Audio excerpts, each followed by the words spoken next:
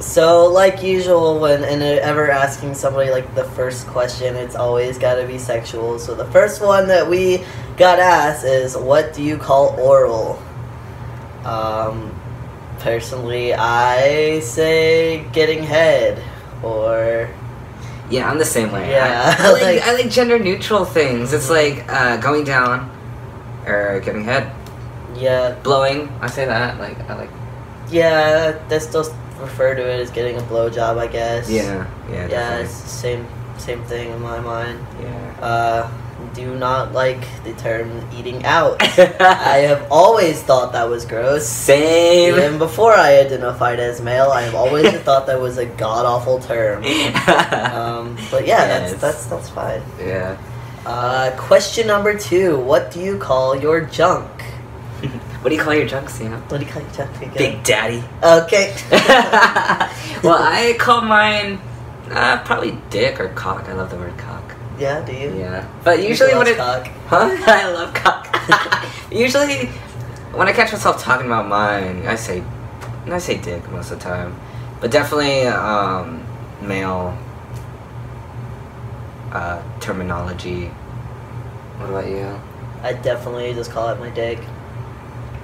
Yeah. Yeah. And there are many trans men or trans masculine identified people that are totally cool with other terminology like pussy or I don't know. I'm not one of them. Yeah, we're not, but that doesn't diminish their transness at all. You can call your junk whatever the fuck you want to call It's it. your You junk. know what I mean? Exactly. It's your junk, your business. Yes. And so yeah, pussy, no, not for me, no thank you. Clit, I don't like hearing that. No. It's a dick. It's a dick. It's a dick. Okay, Literally not clit. dick. It's literally a dick. We'll talk about that another time though. Yeah. Are all trans men only givers due to dysphoria? No. No. No. Yeah, personally for me, pre-T, definitely, I personally for me, I always was a giver because, yeah, I had a lot of bottom dysphoria. I didn't want anyone to touch me down there. That's just not my cup of tea. But after taking testosterone and having a difference down there, I'm growing. Now I love receiving. Yeah, it's definitely a good time now. It's very different from pre-T. But I'm still I'm still a giver most of the time. I'm a top. I'm dominant. I like doing that, but I love receiving now too. Yeah. How about you? Yeah, I same thing. Before transitioning, I was definitely like touch me not, whatever. I know you've never heard that term. But, no, I like it. Yeah, I was definitely like the fucker, not the fucky. But now, like my sex drive is through the roof. I can't not be touched. Like I have to have it, or else I get angry and super irritable. Rico knows when he knows when I haven't gotten it in a few days. I'm like super fucking angry all the time. I'm also like I'm verse, so I don't mind topping or bottoming. I don't care. But somebody asked for overall tips for cisfolk dating a trans person for the first time. I think that it's all about communication. Yes. That is the absolute most important thing. Even I'm in a trans relationship. Like my wife is male to female, and even with us, because yes, she's experienced dysphoria.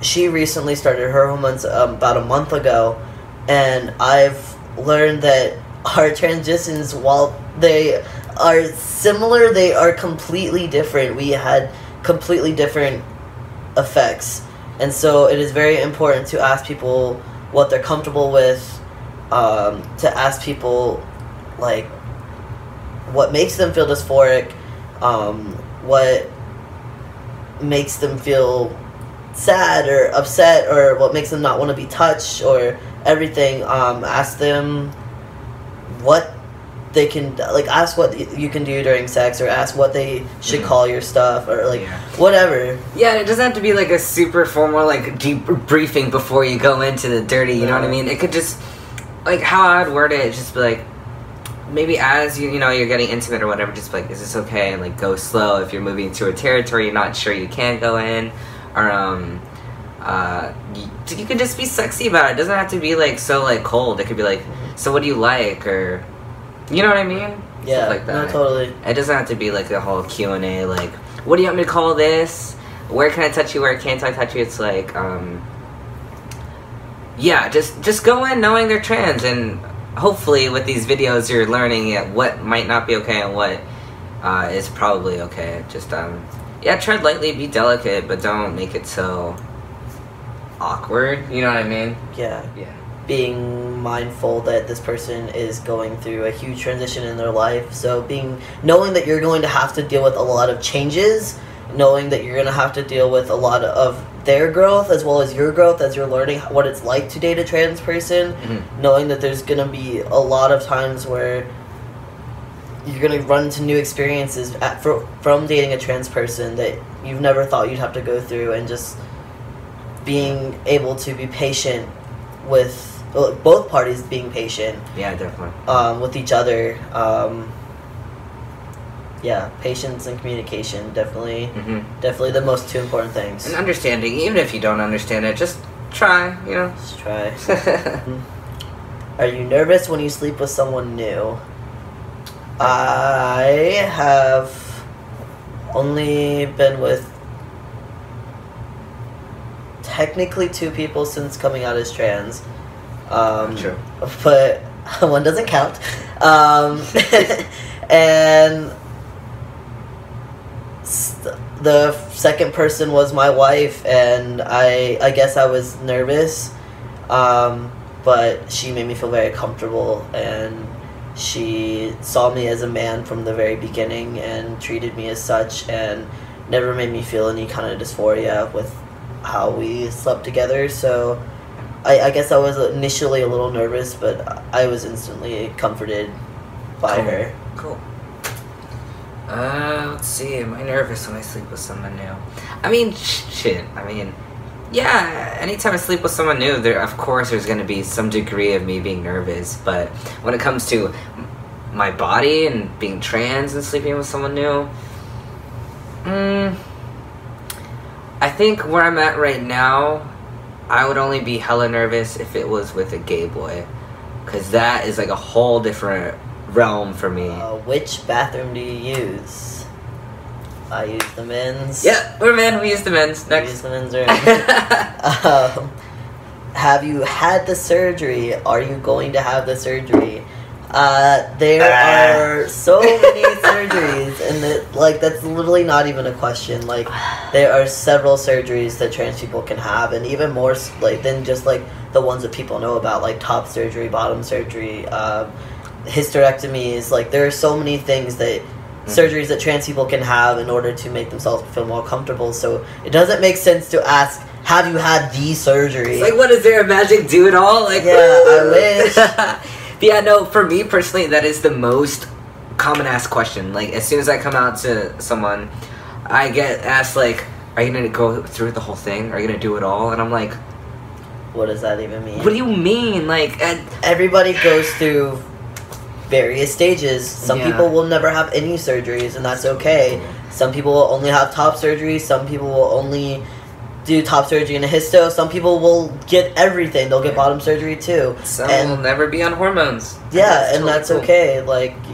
it's up to the person, and you're not allowed to make somebody feel uncomfortable with how much that they want to do. Yeah.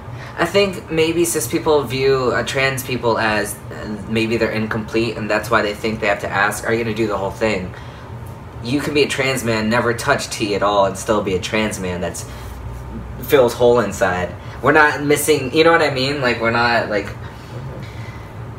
parts trying to, like, Frankenstein our shit together. We're not a Mr. Potato Head. Yes! We're not! Yeah. That's cute, I never heard that. How do you have sex? How do you have sex, It depends on the day. It depends on what I'm feeling like that night. And Yeah.